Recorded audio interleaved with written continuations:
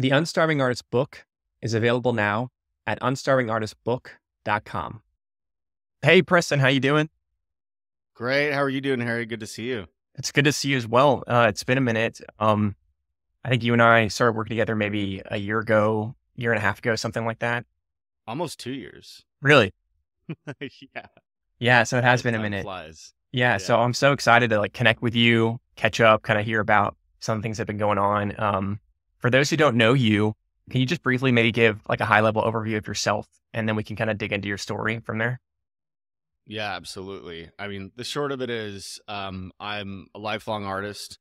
I'm an abstract artist, particularly when it comes to, painting. And I'm also a filmmaker, musician as well. But yeah, I've kind of combined those different skill sets over time, and particularly filmmaking and my artwork through some life events to do work for myself, but then also help other people, which I'll get into later on. Cool. Very cool. So I didn't know you were a musician. So you're a musician, filmmaker, artist. Which one of those kind of came to you first when you were coming up?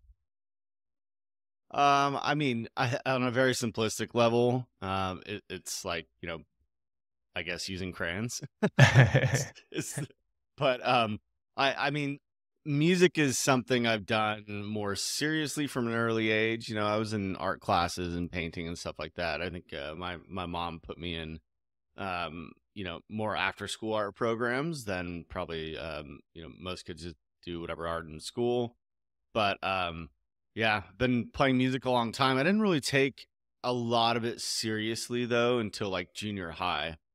Um, on the music front was kind of interesting. I had a dad who was like, "You're gonna play really classical instruments," which I have no idea why he didn't get that guitar is like part of that. Just literally a classical guitar, right? But so I went through like piano, clarinet, saxophone. Didn't really. That wasn't what I was passionate about. I was really passionate about guitar, and that's kind of what kicked it off. Yeah. Or music and the arts, something that was a big part of your parents' lives, your family? Like, where did that come from? Uh, Not my dad. He's a very creative person by his own admission. My mom is. I just found it as something I naturally gravitated towards, especially in those kind of like early teen adolescence years, as a way to kind of just express my own feelings and understand sort of what I was going through. And it was legitimately fun to go learn guitar, play with other people, and then eventually write things and go play them in front of other people and get like a reaction out of it. That was super gratifying. So you were playing mostly, was the guitar like your main instrument? Yeah, so I played guitar mainly, eventually like singer-songwriter stuff. I learned a lot of music theory, heavy into blues. One of my goals was so I watched Back to the Future really young, and Michael J. Fox, if anyone hasn't seen it, he plays this rendition of Johnny Be Good, which is a Chuck Berry song. Um, and he just rips it. That scene is so cool. And I remember seeing that and I'm like, I want to do that someday. I want to be able to play like that. So when I got to high school, I actually like studied theory for probably a couple years and just got into like songwriting. I tinker, I do everything. I learn by failure and learn by figuring things out. So I just went really deep into that. Eventually, I'm like, well, I want to learn to sing because I have these. I was writing a lot of poetry, and but I'm like, I need to transform this into like lyrics that make more sense for singing. And so I started to learn to sing. Wasn't like a naturally like crazy gifted singer out of the box, and I'm a decent one to this day. More in like the gravelly, um, you know, acoustic version, but still I'm like, yeah, I mean, I you can do it if you put your, mind to it. So, yeah, that's kind of where that went. Besides Chuck Berry, who else? Are there any other artists that you admire or look up to, or you like that are alive or dead? Yeah, I mean, I think in high school, people think it's really cool to just be obsessed with classical artists, classic rock. I mean, um, so there's Hendrix and Jimmy Page and people like that. I one of my favorite guitarists is Joe Bonamassa. He's American guy, plays kind of a mix of English or British blues, American blues. Probably the best, like, to me, all around guitar player that's really alive. But there are a lot of people who I think pioneered singer songwriter stuff to me from a technical standpoint that I appreciated, like John Mayer and Dave Matthews. I actually don't really listen to much of Dave Matthews, but from a playing standpoint, he's a very good player.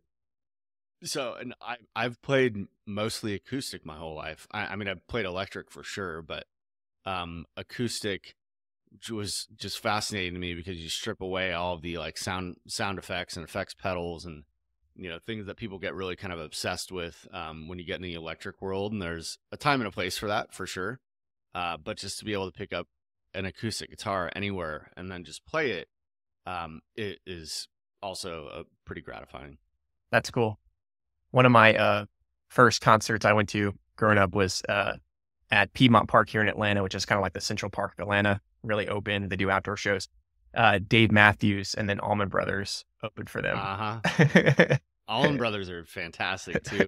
And there's a lot of like, I think very talented music and musicians that came out of different, probably like 50s to 2000s before a lot more computer music started entering the scene. I mean, the 80s, I think you had more synths, of course, but and it's kind of been sort of lost to some degree with, I think, probably on newer generations, and I hope they get to like rediscover bands like the Allman Brothers and similar ones where you just and even there's a guy on YouTube who will kind of connect the dots on popular songs now, going back to the original, rhythm, melody or whatever that it was written. It's like a song from the 50s, 1950s.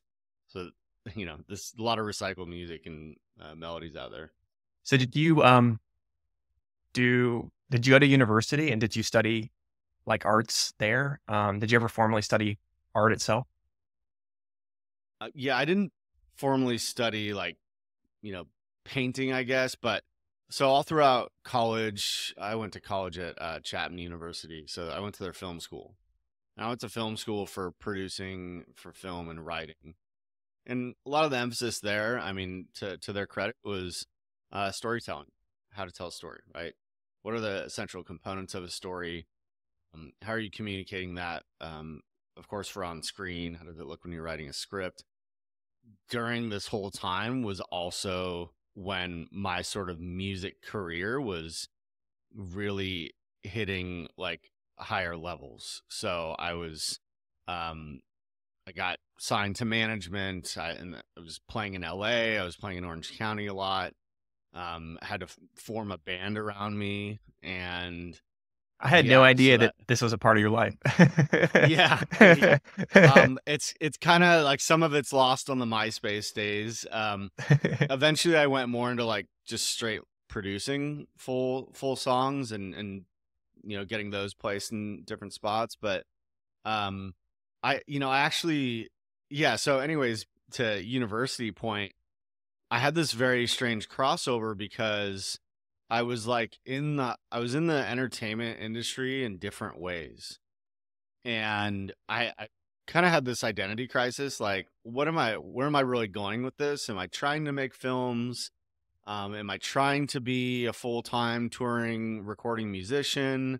And particularly because I was on the producing side of film, and I kind of didn't realize this till later on. Like producing a film, and you may see all these credits on a film. And you're like, what does that even mean? There's different kinds of producers. There's like day-to-day producers. There's like producers who oversee a film from like inception to release and maybe beyond that. That's like what a normal producer role is on a film. So when you see like the top 2 or 3 names on a film, that's who that is. And then there's an executive producer which is usually someone from a studio, and they're like representing the financial interests. And so they're saying like, this, this is too long. Like the ultimate sort of just black and white. Is this marketable? Is this going to bring in the, hundreds of millions we expect? So I was around that a lot. So I was really cutting my teeth on trying to make it and market as a musician, but then also in the film world, navigating that and, the So were craziness there. you were on sort of feature length films in the production side, films that went out, nationally and things like that, or were it? Yeah, so I was working on like the true back end of it in the agency system. Okay. So if anyone's ever seen the movie or the show Entourage, like I was working in this environment, like what Jeremy Piven's character, Ari Gold was, and he's based on a real life talent agent. It was kind of crazy, but yeah. So So you were in LA at that time working at a creative agency like that. Yeah, I was in LA, and like think of a talent agent as like a sports agent. Like they're representing all the best interests of these, like everyone who works on a movie, everywhere from the cinematographer to, of course, all the actors to the musical composers, like all these things, right? And even musicians have it to some degree. I mean, I was talking with a friend about it the other day, how even, when you have a lot of alpha movie stars, like Vin Diesel and Dwayne Johnson on a movie, like they will negotiate, okay, what do the fight sequences look like? Who can lose? How often? How many punches do they take? Like whose name comes first, at the beginning, oh, for all sure. that stuff. That's like table stakes. Yeah. How long does it appear on the screen? I mean, it's just kind of wild all the ways they negotiate stuff.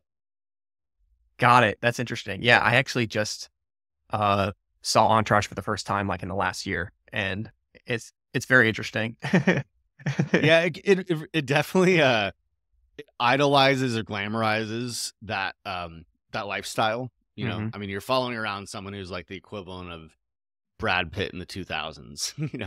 I think it's actually based on Mark Wahlberg's story loosely, but Right, yeah. right. And I've read. Have you ever read the book Who is Michael Ovitz? Do you know that book? I know the name. I don't know. Think I know the book. If you're not too, scarred by that time, you might like it. It's like a biography of one of the top, talent agents and how they started. I think I can't remember if it's UTA or CAA. It's one of the really big firms he started. Yeah. That's I think that's CAA, but I could be wrong there. Yeah, they've kind of like gobbled each other up now. No worries.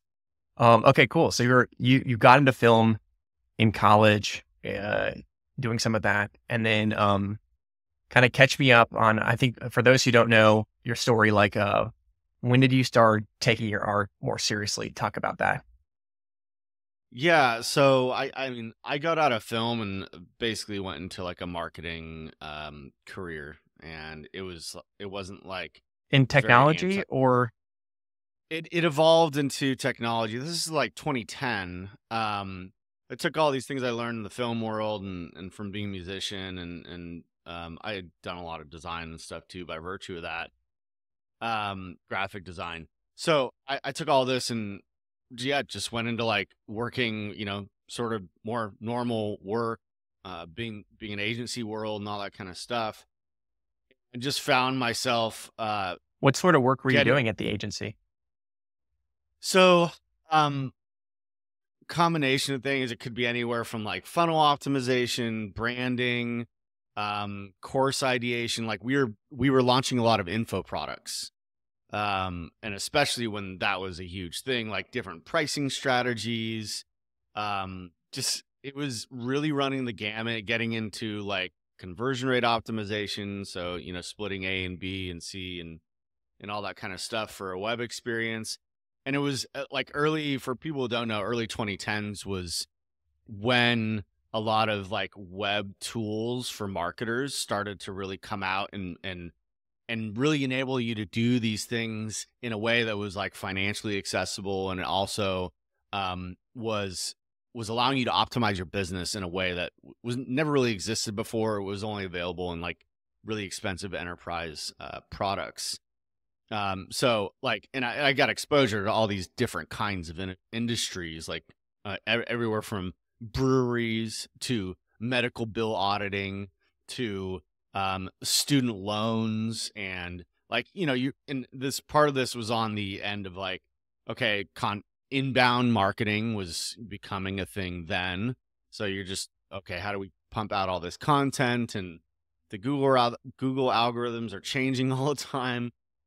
It's just, it's an onslaught of information all the time. So I got really just like on the job training and all that. And I think people, just for those who are listening, they're like, I need to go get a 4-year degree or an MBA. It's like, my opinion, like, I don't think you do if you're going to go in that world, because it changes so much. One of the funniest things I see is a 4-year degree on digital marketing. I don't even know how you do a 1-year degree on digital marketing. That's how fast it's changing. So that's a lot of what I learned. And it took me a while to understand, I think, what in my, background of skill sets, where were the dots connecting? Because I just seemed to kind of be flowing with the opportunities that arose, or that I found those doors opening. And I've kind of like navigated life that way, and it's worked out well. Were you But in the sometimes, weeds in the marketing agency, like actually, you know, monitoring the analytics and doing the web development and stuff? Or were you more kind of like an account manager, communicating between the technical people and the clients? And so kind of what was your day-to-day like? well, so when I say agency, like, that could mean a lot of things, right? That could Hmm. mean Accenture, or it could mean 5 One people, guy. which, Yeah. yeah, or one guy. Yeah, which was, I'm more like in that solopreneur, or, very small situation. So yeah, I had to get very good at analysis, like numerical analysis, right? To this day, I spend a lot of time in that, even for my own stuff. And I'll kind of share some of that, tracking KPIs. I've been doing that for as long as I can really remember. But yeah, so in the weeds, and then not as much interfacing with clients initially, and then yeah, moving to that. It's like doing both. Hmm. Even like, I was for a short time at a like really intense tech stack auditing company, or kind of go look at someone's different technologies, see how the data is messed up, and then propose a solution, and then like start to swap it out. Like, being in the midst of that, it's a lot. So it sounds like, yeah, you, like you said, you've followed these opportunities, and I'm really glad you brought up that thing about the degrees, the certification, because yeah, you're right. There's like a lot of people out there who feel like they need some sort of like blessing from some third party before they make a change. Like, where do you think that came from in your own life? Where was it something you were just part of your personality that you didn't really care about that, and you just kind of would jump at opportunities? How talk to me through that. Like, where did that come from? So I moved around quite a few times when I was young. Not like military or anything. It was more like, just my parents had their own reasons to move us. So I would move schools and not know anyone. I mean, I moved my last move was my first day of high school. So I like walk into a science class, third period, for first day of high school. Don't know anyone. So, you have kind of a couple options there. You can just be like totally stressed out and anxiety ridden about what's going to happen, or and the latter is what I did. And I just said, I'm not going to care about any of these kind of, I can't, I just learned to not be so consumed with other people's kind of judgments of what I was doing, which has served me well in many ways. Not to say I don't care about people, that's not the point. But what holds most people back, especially artists, is I'm so concerned with what other people are going to think about me making this decision, and me just owning my life in a way that is mine, not my parents, not my siblings, not my friends. Yeah, you have to take that accountability. And I think that's where like a lot of people go, I got to go to college. Like that's, I don't know, like the baby boomer freaking mentality about things. Like, I'll go get your formal education. But like, no, like do it the way that is going to work for you and your passions and drives. So, No, I think you nailed it. And it sounds like you had to basically be comfortable reinventing yourself a couple of times, right? Like as a kid, you could either just become a wallflower or you could like make friends, and you chose to make friends. And then that translates into being comfortable, like, oh, this opportunity presents itself to me. I've never done this before, but that didn't stop me like the 4 times before. Right? well, you know, just starting something new. Cause I mean, look, there's, I think art is a great example because you can be like, well, there's a million artists out there. I mean, there's actually like way more than, you know, a billion artists. That like there's just a lot of people out there pushing their work. Like how do I cut through the noise? And to some degree, I think that, you know, question people try to broach about whatever it is they're doing, um, is tr- seeking to be answered long before it matters. Like you haven't really honed in on who you are. And that's, you know, to take the school example again, like trying to say, well, what group of people do I fit into? That's like a question that's hard to, you don't know these people. How are you going to answer that? If I just go talk to people and I know who I am, then I can be that much more true about, you know, going and associating with people versus saying, well, now I have to assume this group's identity, which I get that happens throughout life oftentimes, but I don't think that's the best way to navigate life for a variety of reasons. So do you feel like, yeah, having those changes and moves kind of forced you to reflect inward and think about who am I and like who do I want to connect with when I'm in these new situations? Yeah, yeah, absolutely. And I would say too, like I'm to some degree a very introspective person anyways. Hmm. I can't pinpoint why, like something from childhood or something that made me that way, but I've always been kind of like self-reflective.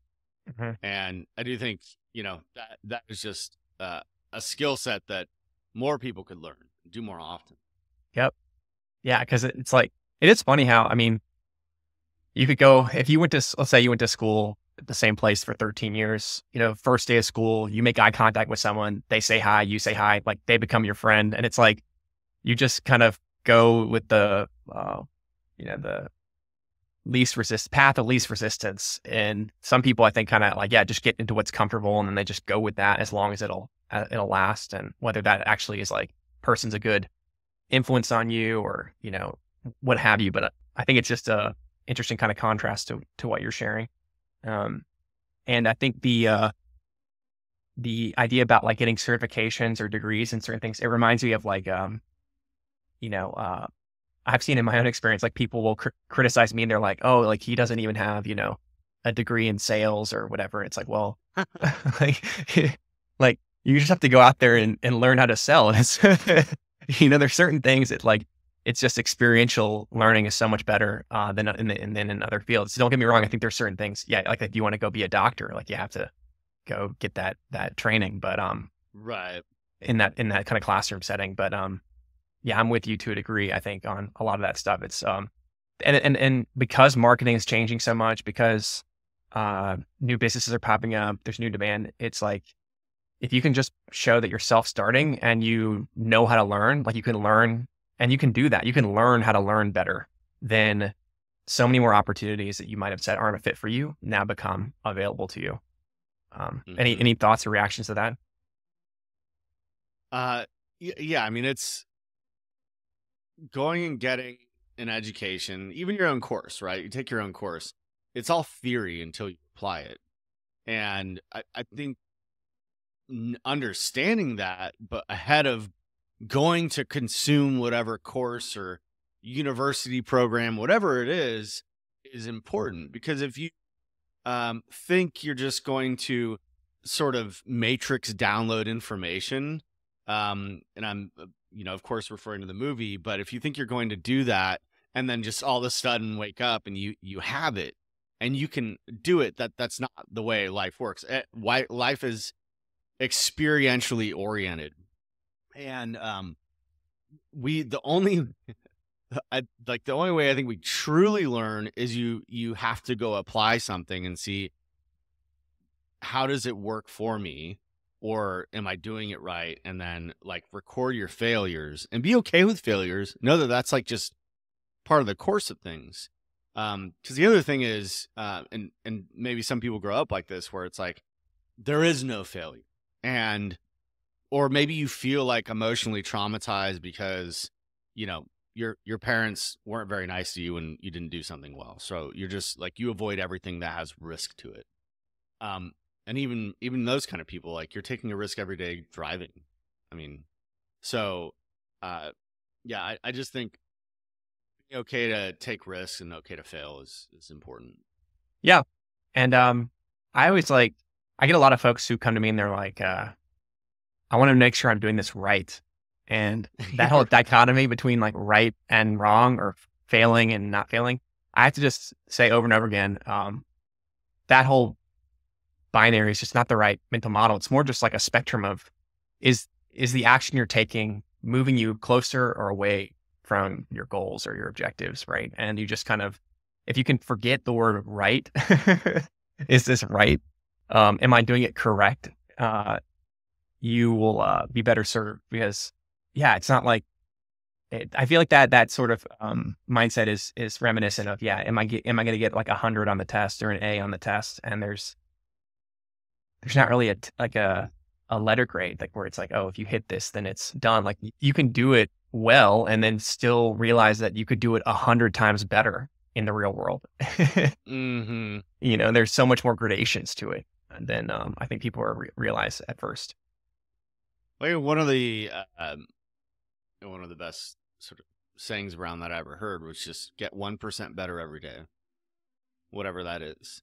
And even what you were just talking about, it's somewhat of like a lotto mentality. I'm just gonna keep, like, you're willing to invest in these lotto tickets, hoping that one day they just all pay off. They may never, or you could just go put in the work. If I arrange, certain pixels on my website in the right way, then yeah, I'll be showered with money, and then I don't have to do anything else. Yeah, and I think it's the difference of like actual hard work. I mean, here's another one. The shortcut is hard work. So like just go do the work and yeah, make the progress and the things, as you were saying, like not make it this binary outcome, because that's like in some ways you could say, okay, my final call is somewhat of a binary outcome. Either someone, bought or didn't, but that's also not really the case either, because you take away all these learnings every time as well. Yep. Yeah. So, and I love the 1% thing, because my math off the top of my head is not that good, but if you do get better, literally 1% every day in a year, you're like 300 times better. So there's some weird compounding effect. Well, it's the same thing. Like you double 1 penny at the beginning of a month for, a month. That whole analogy is also interesting, because you're like, I don't think. Actually, I do think I've heard it with grains of rice. Have you heard the grains of rice? That's the same thing. No, what is that? Okay. It's like you have a chessboard with 1 grain of rice on the first square, and by the time you get to like the last square of the chessboard, you have like enough rice to feed like the whole world or something like that. If you just double it. But yeah, like that's like the compounding interest thing. But there's a compounding effort thing as well, and I think people. One thing I'll say, a lot of people read the book Outliers by Malcolm Gladwell, and they get really fixated, I think, on 10,000 hour rule and, learn something as early as you can and master it and all these kind of things. And he does speak to timing of, generational changes and whatnot. There's another book I really love. It's called Range, How Generalists Succeed in a Specialized World. I loved that book way more. And I did because an interesting thing he points out is that like the hyper specialization is only it's a minority of the like professions in the world that most people's brains in fact process and store information um, in a better way when they're cross training their brain on totally different kind of disciplines. And that even you look at some of the most successful doctors, they probably have like some artistic pursuit outside of work. Mhm. And so when they go do that painting or that music or whatever it is, they're actually codifying the information that they're learning and the experiences in a way. Whereas if they just like went and did surgery or whatever, and then went home and went to bed and woke up, they wouldn't as much. And so this notion of having like a range of interests and exploring those and exploiting your desire to actually get good at any one of those, like that's okay. And to some degree, maybe because of college or whatever, we've downplayed that that curiosity, natural curiosity that we have. Yeah. Yeah, I like that. And it sounds like you can. So let me turn it on you. Like when you were working in marketing, did you feel like that helped evolve some of your artistic pursuits? How did those things integrate together?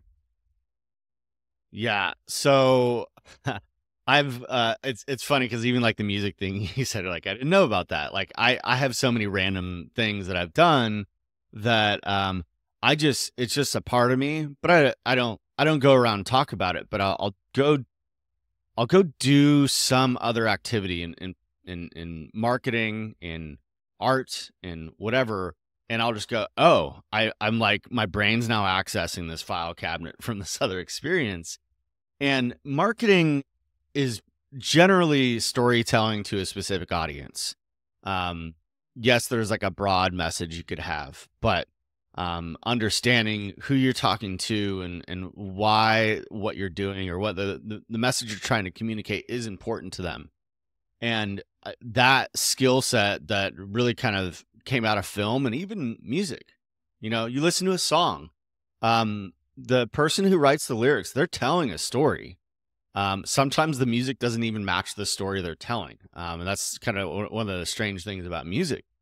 But I've taken that into a variety of places, and especially I think in painting and filmmaking, of course.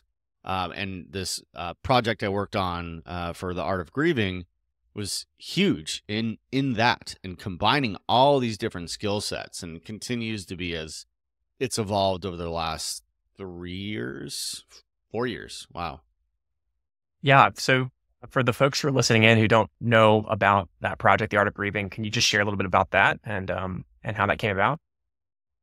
Yeah. So the short of it is, the Art of Grieving is it's a film. So it's a documentary that's available on Amazon Prime and Apple TV and some other places. And it really started in 2019, February 2019. I lost my brother unexpectedly. And so the year prior to that, this kind of answers one of your questions, Harry, but I had kind of gotten back into painting.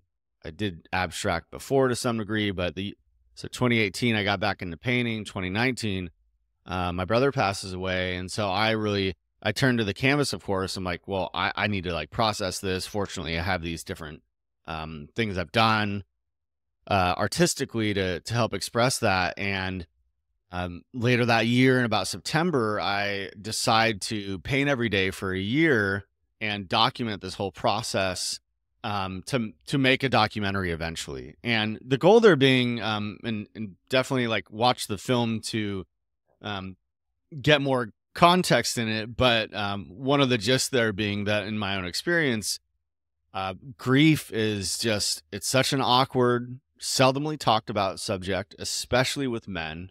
And so I just really got tired of that notion and feeling like things were kind of trapped inside. So I look to my background and I go, I have this very strange arsenal of skill sets through filmmaking and marketing and networking, even the ability to kind of pull people into this project, that I can assemble something to put it together. And the thing that most people you may be thinking to yourself, well, did you have funding or how did this come about? I literally one day, this was August 2019, I had taken this break from my job at the time to kind of like reconfigure, what am I going to do? Got away from the normal family situation, got some thinking time. I wrote in a journal, paint every day for a year, make a documentary about it. Like that was it. And it started with something as simple as that. And just 4 years later, still doing, working through that project. So yeah, that's the short of it. And it was released last summer, so summer 2022, and I've been going through a post-release PR cycle, all this kind of stuff related to that. Yeah. So When this happened to you, did you have like adults, whether your parents or mentors or like, did you have a language around grief and emotions to like be able to process this? Or like, was it something that you had to kind of get comfortable with as a man as well in that moment for the first time? Well, I think grief is weird in that you feel a lot of emotions at once. And there's another time in life where for sure everybody goes through this is like early teen years. I mean, there's a reason why teenage years are so hard. There's a bit of grief over loss of childhood. Like you have greater expectations on you. And so and also you're going through puberty. So you're just like, It's a cocktail. It's intense. Yeah, right. For the first time, grief is kind of like that in a way, except if you're an adult and you're going through it, grief from loss of somebody, yeah, you're like, you don't experience those things on a normal basis. In fact, if anything, the world's kind of numbed you to that. So you have to get good at like identifying like what you're feeling, but also to like go feel it. Like I had to learn to cry. I actually cried a lot as a kid, it was like an older brother. I was getting in fights and stuff and just emotional. Most kids are emotional. You get to a point and you're like, well, no more tears. All right. I guess I don't cry anymore. Like, turn that valve off. And, yeah, so, I mean, just learning how therapeutic, or healthy that is for you.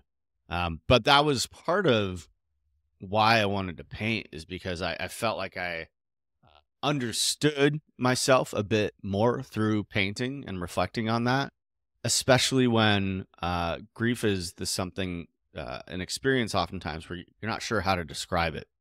And that's part of the challenge of it. And especially like I read a lot. I would consider myself like pretty articulate and have a good, arrangement of, or good diction. Right. But it's difficult.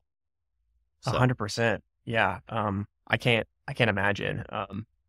Were you like reading books on grief or therapy at the time, or was it just something that, the canvas alone and working with the art was something to help you kind of work through some of this period of time? I found talking to people helpful. So I'm very much like this talk it out person. I'm that Yeah. person in the relationship that's like, you have a problem, let's talk about it. So that's how I work with myself. Like, okay, well, I got to talk about it. I didn't really get actually into like books about grief. I actually, in some ways, I wanted to just figure it out without Experiential. without having to someone tell me, hey, this is the way you grieve. Even people, so the Kubler-Ross, like 5 stages of grief, whatever, that's so taken out of context. It was like initially made for people who are, I think, terminally ill. Mhm. And it's like, there aren't 5 stages of grief. But anyways, that's used often. So that's one of those things, right? If I just looked up grief, I would find that in Google, probably say, here are the 5 stages. And I would go, okay, well, I need to go through the 5 stages. This is partially why I'm like, I need to do something that's for me and my own process. Because mind you too, like I have a wife and 3 kids and they're all seeing me go through this. Like I really can't be the best person I can. unless I'm really being intentional about this. And there's certainly a spiritual component to this too, where there is prayer and there's seeking wise counsel, and there's trying to be healed spiritually as well. So I have people in my life who I sought for that as well, and in reading scripture, but the pain is the pain. So there is a certain amount of just naturally delving into your own process you got to do. Yeah. No, it's interesting. I think as a man as well, like I can't speak to like the female experience, but I would imagine, yeah, like I feel like men have a tendency of, kind of being maybe overly cerebral or like getting in your own head. So I think it was kind of very wise of you to figure out that like, no, like you need to figure this out and just kind of like live through it and process it in a more like physical way than trying to just like fall into some other person's mental model and like walk through their steps, intellectually or something like that. So that's really interesting. So tell me about the actual like filming process. Like, were you just what sort of raw footage were you getting daily when you were doing this project? Yeah, so I guess to be clear for people listening, the documentary isn't just like me painting nonstop for a long time. It's like you're back, and then there's just the canvas every day. Yeah, I have like 40 something hours of just me painting, so nobody wants to watch that. But that was actually one of the challenges, right? So I told you I wrote in this journal, make a documentary about it. I did not know what that was. And this is prior to the whole world kind of like shutting down. So it's 2019. I moved states from Washington to Texas. So by the time I was done with all the paintings in 2020 and I was ready to hang this thing, it was like, man, like, yeah, what is the documentary? I had to ask myself that. And I first actually, so prior to the filming, I hired a story producer and someone who I'd worked with prior and knew from Washington, Portland, Oregon area. And we went through, and she was very talented. Like, I wanted someone objective to kind of extract this out of me and then say, here is the story. Right. And, or, what do you think of this? So we collaborated on that. And then that's what dictated, really truly what the documentary became. And I think that's something maybe in filmmaking people might miss. Like, before a script is written, you're usually doing some kind of outline of what are the core components of the story? What's it going to like tell? And that's part of even what your course kind of takes you through, right? Is like, what are the core components of anyone's story, and how are you going to communicate that? So yeah, I mean, a lot of the footage circles around this intense process of having to assemble all these 365 paintings into a 10-foot by 20-foot mosaic, and there's 4,500 backlights behind it. So what does that look like? And then we bring in an art therapist. So again, how and what it would look like was so, something we had to figure out along the way to some degree. So correct me if I'm wrong, but it sounds like, you kind of started filming and recording and documenting things, but you didn't necessarily have, like a classical, like arc or some sort of, direction, or maybe like a story mapped out at the beginning when you were doing that. Is that fair? Yeah, that's fair. So definitely not at the beginning. And most documentaries are like that to some degree. And documentaries are weird because they can come in so many shapes or forms. Like the guy, what's the Lion King, or not the Lion King, the dude from the South. Tiger King. Yeah, Tiger. Okay, good. So, not Lion King, but Tiger King. So, I know one of the backgrounds of that story was interesting. Is that he of course hired all these people to just follow him around. He's a bit of a narcissist, I guess, and it's just like my daily life, just follow me around and all my shenanigans. The guy who owned all that after everything took place, he took all that to I think a producer or something, and was like, hey, let's make something out of this. Right. And of course you get supplemental stuff, like, and documentaries can come about so many different ways. And it's part of the fun thing of documentaries. You're also not having to follow a strict narrative structure, such that if you were creating a Pixar movie, and they're fantastic at storytelling for the most part, but you are going to have a formula for this. Documentaries are allowed to break that a little more. So yes, quite a bit of learning and figuring out along the way, and also doing, we did like test screenings with family and friends, and with also the production crew, and making edits where it's like, that wasn't a good part, we need to fix it, and getting that feedback and going back and tweaking it, trying not to take it personal. Yeah. How long did it take to do the editing and get the final cut? The editing took a while. So this was like, most of the people who worked on the film, like, just they believed the message of it, so they really volunteered their time. The two main editors I had, that, like, they assembled a lot of the interview footage, the B-roll that we had, and that took months. I don't know, 5-6 months. And eventually I took a sabbatical from work, partially just due to like total burnout and needing a change in life. But I took a sabbatical from work to change it, because I realized that this is never going to get done unless I do something that extreme. So for probably about a month straight, I worked like, the equivalent of full-time hours, probably more, and just thinking about this nonstop, and edited it. And then I took a break from it, went back and did sound design, and got the music for it. So yeah, probably Wow. like 2 months overall. Wow.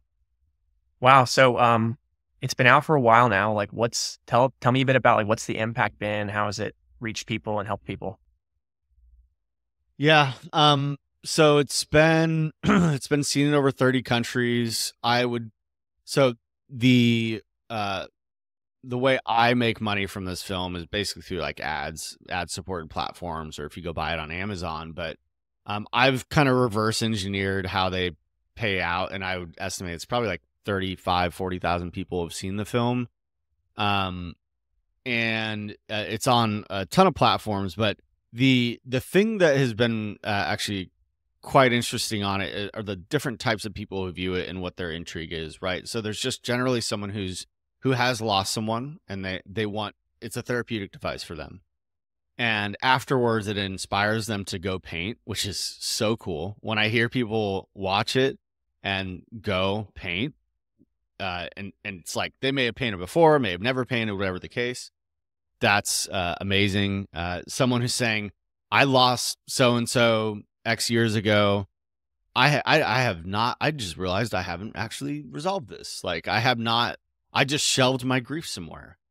And so there's those kinds of people. And then there's like, I had someone from the UK who just was floored on it. He works with a lot of kids who've like lost their parents. And so this is part of like a public program in the UK. And he's like, I haven't seen, kind of a grief journey depicted this way. So it seems like it's getting people to discuss the kind of what the film was about, and reflect either on their own grief, or go bring it to someone and say, hey, I think this would be helpful for you, which is super validating of the hypothesis of the film. And the other thing I'll say there is, when the way distribution works, you go see a film, you're like, hey, who's actually putting this out there? This was a like indie film to the max, self-funded. We had someone who promised, of course, to get us into all these plays. Did you try to get into any festivals or shows or anything like that? Yeah, actually, yeah. Sorry. So we were at, like 15 plus film festivals. We won awards at like 6 of them. So that's super cool. And then, so that all of this provided some fodder to eventually go and do a PR pitch. I had like tons of entertainment press people say, oh, the film's already out, nobody cares. And I'm like, that's BS. I don't even, I mean, I get the timeliness of it, but this isn't like a typical Hollywood release. It has a broad appeal. Um, this isn't just an action movie. This is actually something that could help. So I found a guy on Upwork who is fantastic, helped me create pitches for this. And we used some of the quotes we had from like other people. We used the film festivals. We used the fact that it was already out on Amazon and these other places, and it had been seen in these countries. And we did a PR pitch and got tons of placements. I mean, I was on like 4 or 5 like large like Fox, that kind of stuff, local news stations, an NPR station, tons of other articles, and people saw those and started to go see it more as well. So it's just been really cool to have that effect go on, and also like have done advertising as well on it. That's awesome. I love that. And I think it's got to be really cool to uh, like just see the journey come full circle where this process helped you, you document it, you share, and now it's can help people for a very long time. Like it can have a ton of impact, and it will live on in a lot of different ways. So, really happy for you. Thanks. Do you have any future plans for the project? Like is it something you're still working on and pushing forward in different ways? Yeah. So, of course, like, in between the film and some of what's going on right now is the film, and the process you see there is kind of when I came across you and, started to turn what I did for myself into a service for other people. So that's where my grief commissions came into play. And those have been, a fantastic experience. But my real next step, and I just had a push on this. No, haven't had the outcome I wanted yet, is to get basically have a live event for this. So a place where you can watch the documentary, see the full mosaic in person, and then watch a light show and be able to have a QA with me. And I was talking to one pretty big experiential art exhibit that has different locations. One of them's in Scottsdale. They ultimately decided to pass on it, but I've had certain people come across who are interested in doing that. It's a lot of work. I mean, this is something I would like to turn into like an event that runs for, say, 6 weeks or something like that. And people can buy tickets too. But the goal is to actually hold that event, film parts of it, and then add a resolution to the documentary that basically says 3, 4, 5, however many years later it is after it ends today, and show the progress since it initially released, because that was actually part of the original vision for the film. It wasn't possible at the time. And in some ways it's been kind of really a blessing to have this version that I have now that has been able to touch people's lives. And that's the thing that will probably pull people really into a more like sort of grandiose setting that can really tie it all together in that live experience I really initially envisioned. Can I share a thought or a suggestion on that? Sure. I think that's cool. I think that would be awesome. And maybe if that, experiential art exhibit goes well, maybe it's something you could do like a road show, or maybe you could like take it to different cities. Cause I feel like you're going to impact a lot of people in Scottsdale or wherever you do it, but it could be something that travels well. Have you thought about that? Yeah. And that's been brought up, that I'm like, It may I've not thought make about sense. all these ways to, It may not make sense for your, with your family and all that stuff. You've got probably other things, but well, it's something that it's feasible and there's like a demand for it. I'd figure it out. That the challenge is actually mainly like the size of the mosaic, how that kind of goes around. And I've kind of tinkered with all these ways in my mind of how you would break it into panels for smaller traveling pieces, right? Yeah, because this other art exhibit or art gallery, they were kind of struggling with that as well. And so I had something that I could put more mental energy. I don't think Maybe if you crack they that, really yeah. want to do that. Yeah, Yeah. yeah, for sure.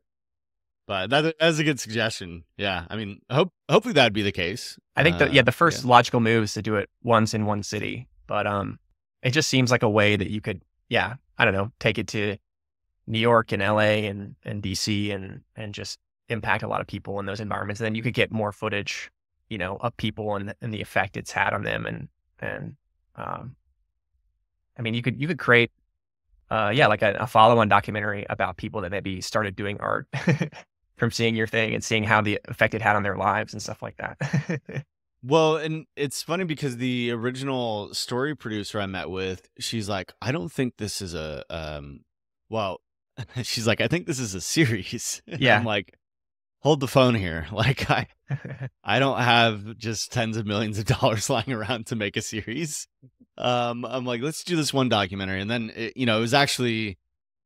was going to be this like me searching into other people's lives and how they've sort of like assumed totally different roles or identities in life that was actually a reflection of the person who passed away.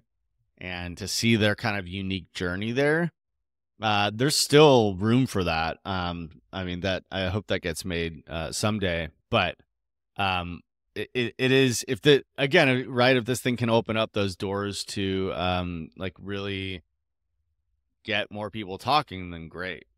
Yeah, one step at a time. So for Yeah. folks who are listening who maybe are have lost a loved one or they're struggling with grief of some sort, do you have any sort of like words of advice or a wisdom you could just share with them? Yes. One thing I've noticed is that I think people feel guilty if they aren't sad, and that sadness is like honoring the person you lost. And I want to be here to encourage you that, like, in one way to look at the loss of this person is to go live a life that is like fulfilling and that's going to be, above and beyond what you thought life could be, and do that in the way that's going to honor the person. Don't feel like you're never going to forget about them, and don't feel like you have to stay in kind of a sort of more sad and depressive zone. Like, just go work on yourself, and like, be okay doing that. Take the time to do it for yourself and for the people around you. I think that's really important. I think that's a great sentiment. Thanks for sharing that. I think that's going to be really helpful to a lot of people. So, if people want to learn more about you, Preston, where can they find more about you online? Yeah, on Instagram, just at Preston Zeller, and I know you'll have that in the show notes too. My art website is zellerhouseart.com, and then the film, the Art of Grieving film.com. You can of course find that on Amazon Prime, Apple TV, and it's actually going to be on YouTube's official like movie streaming center pretty soon. So that'll be cool. Or Google it. I don't know. They just tell you all the places to watch it. So yeah. Awesome. Well, Preston, thanks so much for sharing your story. Really informative. I learned a lot, and yeah, I hope to talk to you soon. Cool. Thanks, Harry. All right. Bye, everybody. Thanks for tuning in today. If you haven't picked up a copy of the Unstarving Artist book, go ahead and pick up yours at unstarvingartistbook.com. See you next time.